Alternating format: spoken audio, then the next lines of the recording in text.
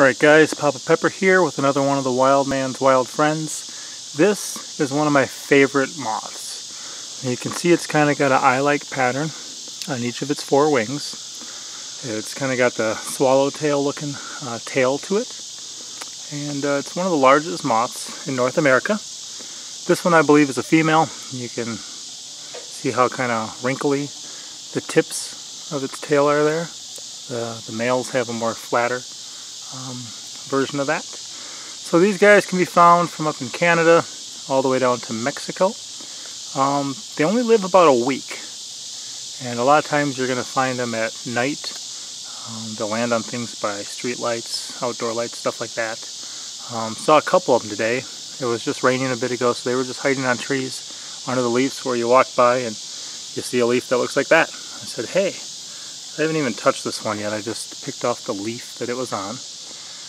So they live for about a week, and they can lay over 500 eggs. The caterpillars feed mostly on trees, stuff like walnut, hickory, persimmon, willow, elm, alder, ash, sycamore, birch.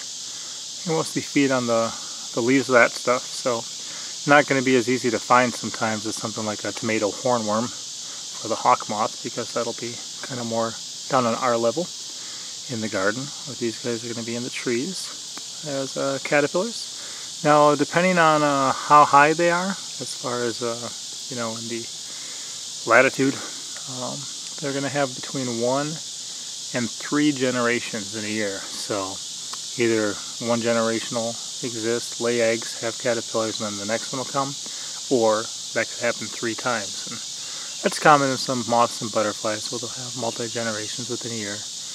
And what do we got? Just a beautiful one. You know, they're very fuzzy bodied. They kind of got a white body on there.